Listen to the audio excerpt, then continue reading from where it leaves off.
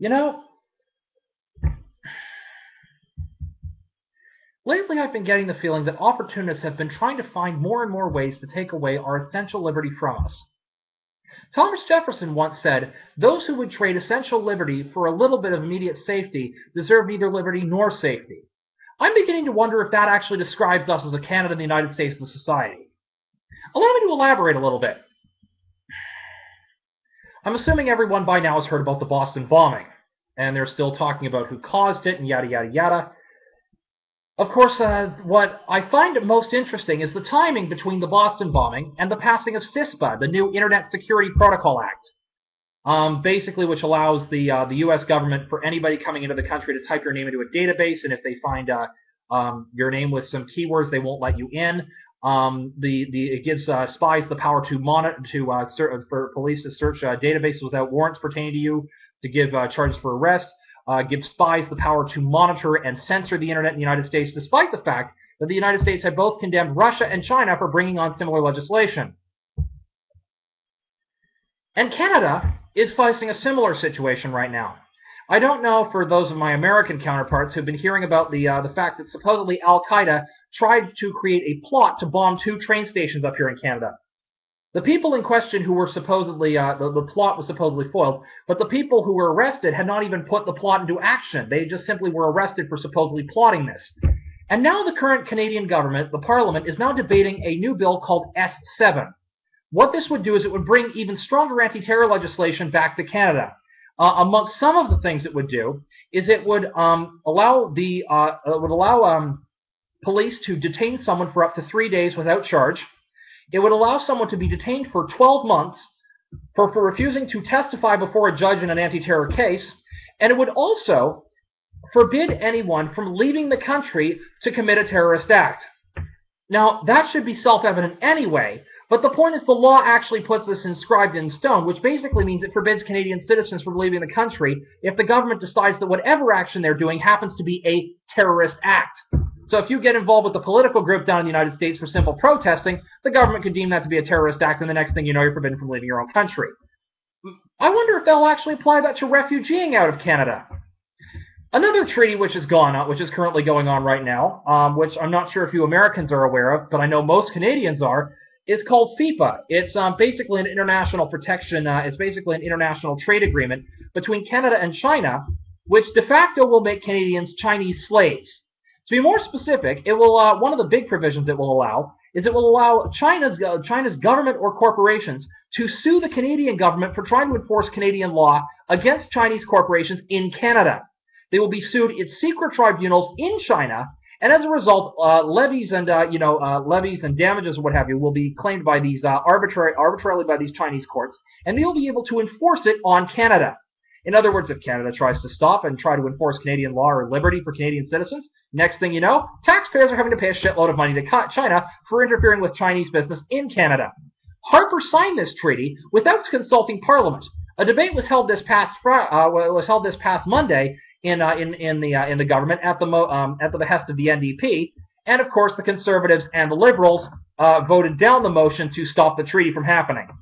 So it finally got ratified by Parliament, but because of the fact that Harper is a majority anyway, it was bound to happen anyway. What is my point with all of this?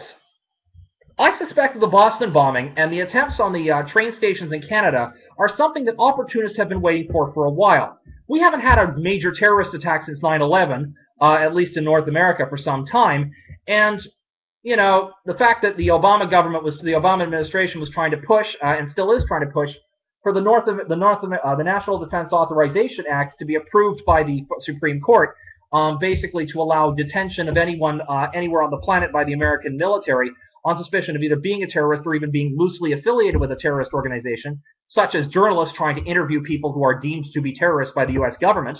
That was the whole reason the injunction got put on it in the first place. Given the NDAA 2012, which is basically the successor to the Patriot Act, the Bill S-7, which is basically replacing the anti-terror legislation, which got destroyed by Bill C-36 during the Sunset Clause up here in Canada, and the FIPA Treaty and the CISPA law. It's like the American government, at the behest of whatever entities, is looking for opportunities to try to restrict our freedoms even more. And what are we doing about it? Practically nothing, it seems.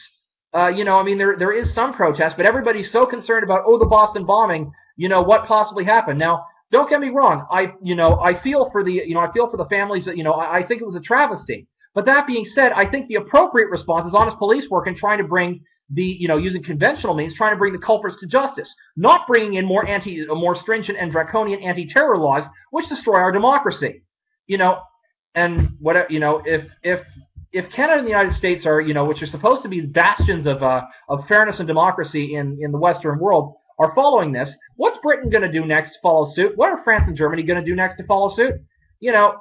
And what with China being on the rise, in terms of economic plans, it's like the last vestiges of what actually protected people, in true free markets and in true freedom in democracy are being destroyed. And what are we doing about it? Nothing.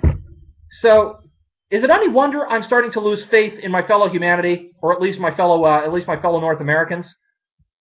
Seriously, people, we need to stop this now. Not only do we need to be petitioning the governments to deal with these issues, closing Guantanamo Bay, stopping CISPA, stopping the NDAA 2012, stopping the new S-7 bill and stopping FIPA. Not only do we not need to press the governments to stop this, we need to create a new system where we start boycotting corporations at large. We need to stop promoting the status quo as usual. My father used to say business as usual is a suicide pact, and I hate to say it, but it looks like it's going that direction. So, take it for what you will. This is purely my own opinion at this point, but I'm seeing democracy dying in our respective countries of Canada and the United States. I'm seeing it dying in some other ways worldwide, and,